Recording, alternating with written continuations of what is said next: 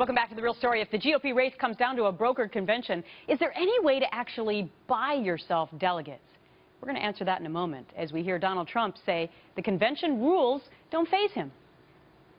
Even for the politicians they run, at least they're out on the line. And then you see the dishonesty. You see where I won Louisiana, and then I find out that I'm not supposed to get as many delegates as a person that I beat.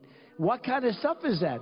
And somebody said, well, there's a rule and another rule. And I don't care about rules, folks. I go out, I campaign, we win. We win. We get the delegates, right? Joining me now is Ken Gross, an election law specialist at Skadden and a former associate general counsel of the Federal Election Commission. Ken, you know the rules, right? Yeah, there's lots of them. There's lots of them. Not only that, but they're not clear. They're not clear. You're exactly right. They're ambiguous. There's tons of them. There's different runs for every state. And so the big question today is whether or not you can actually buy yourself delegates. Can you curry favors with them in order to get their vote? Yes or no?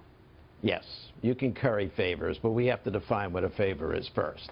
But certainly you can curry favors. There's horse trading that's going to be going on for sure. Okay, so let's look at some of the things that these candidates will be able to do with the delegates. So delegates can't accept funds or contributions from corporations, foreign nationals, labor organizations, or federal government contractors, but they are expressly allowed to raise funds for their travel to the convention and expenses there as long as they are not provided by prohibited sources. What would be a prohibited source? Do you know? Yeah, the ones you just mentioned, corporations, federal contractors, foreign money. All right, potential delegates should expect to pay $3 to $6 grand on convention expenses alone. Okay, so if Ted Cruz or Donald Trump or John Kasich said to the delegates, my campaign will help you pay to come to Cleveland this summer, they can do that, right? Yeah, it probably won't come from the candidates. It could come from, of course, the party committees, or it could come from other individuals. It doesn't have to come from Ted Cruz or Donald Trump.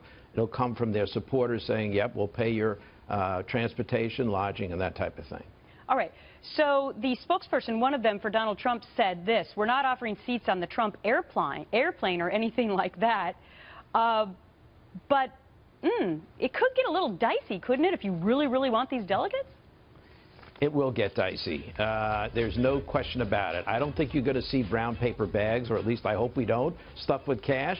It won't be that bad. But in terms of, you know, offering little benefits and favors and perhaps possible positions or opportunities who's going to be watching down the over road. that? Who's going to be watching over that to make sure everything's on the up and up?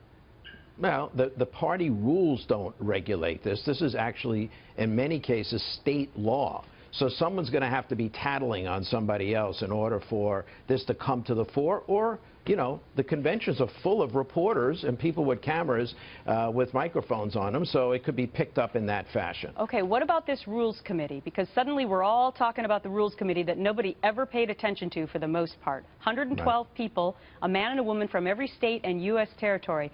Could the GOP nomination come down to that committee? Yes, it's turning out that this committee could be crucial in many ways. There are rules such as you have to win 8 states. There are other rules about whether the delegates are bound and how many rounds they're bound for.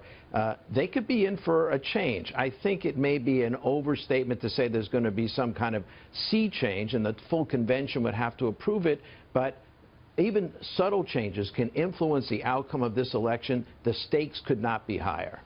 No doubt. Ken Gross, thank you so much for your time. Sure.